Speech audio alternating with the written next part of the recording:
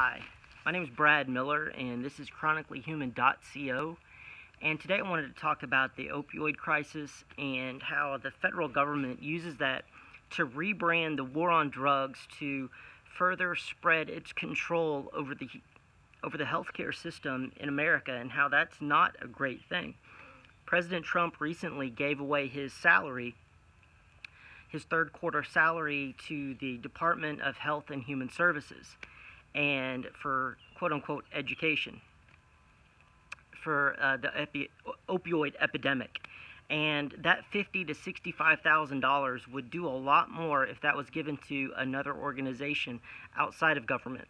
Government is inefficient. The war on drugs, drug prohibition, has caused the majority of opioid-related deaths because of tainted, bad heroin that's flowing out there. It's tainted with fentanyl, and the people who are taking it don't know that there's fentanyl in it, and that's due to the fact that they have to go to the black market to get that product.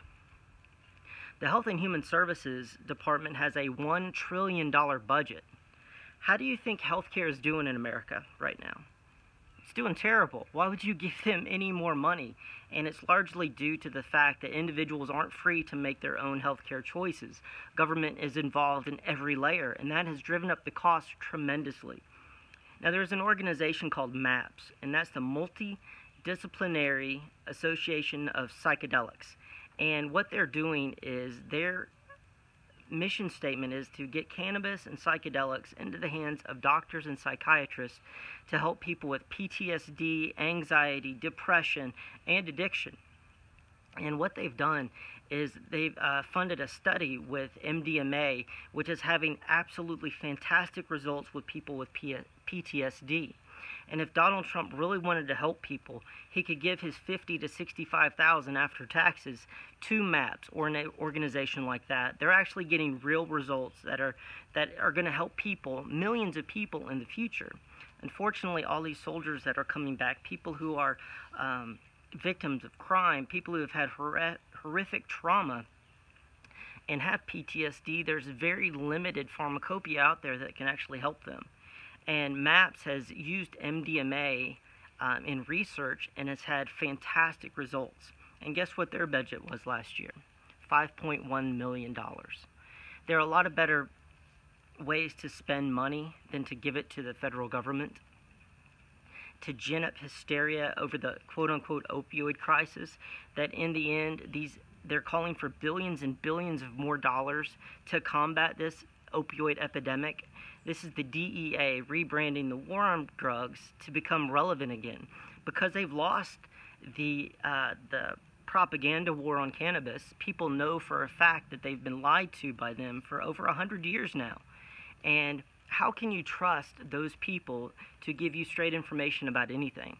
And when they throw around the 33,000 people that have died from opioid use, it's not opioid use, it's opioid overdose. And it's a combination of drugs that people are taking. And the main one is heroin that's been adulterated with fentanyl. That's about 70% of the so-called opioid-related deaths. And so we need to really strip away and stop conflating prescription opioid pain medication and the call to restrict that even further with people who are dying because they've been driven to the black market to buy substances that they don't know the purity of.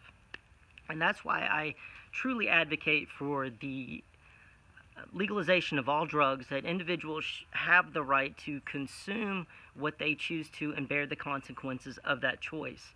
Now, those tens of thousands of people who've died from heroin laced with fentanyl would not have died if drug prohibition didn't exist. And so Donald Trump is actually giving money to the federal government, who has directly led to the deaths of people through the war on drugs. And I think that really, really needs to stop.